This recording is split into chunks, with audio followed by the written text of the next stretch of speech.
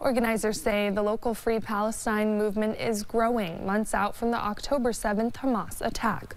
Our Sophia Thomas learned more at today's rally in Burlington. On one of the coldest days of this winter, hundreds are gathered here behind me at City Hall in Burlington, calling for a ceasefire in Gaza.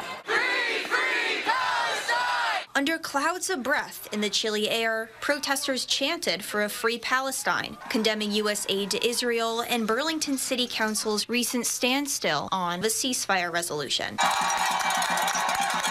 There were old and new faces in the crowd. It was University of Vermont freshman Lily Patton's first Free Palestine rally. I think it was time I step in and also support it.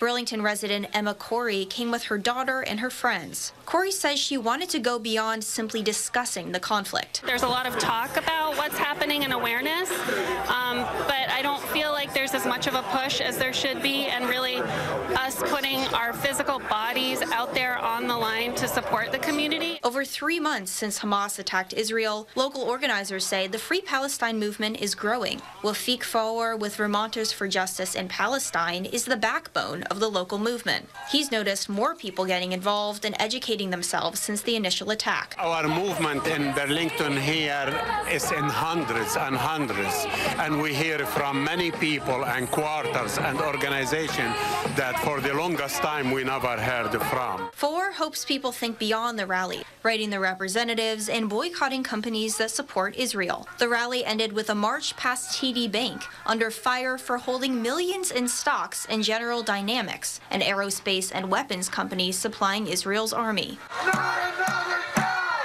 Organizers say next up is a rally on Monday to protest Burlington City Council's blocking of what organizers call an anti-apartheid community petition. Reporting in Burlington, Sophia Thomas, Channel 3 News.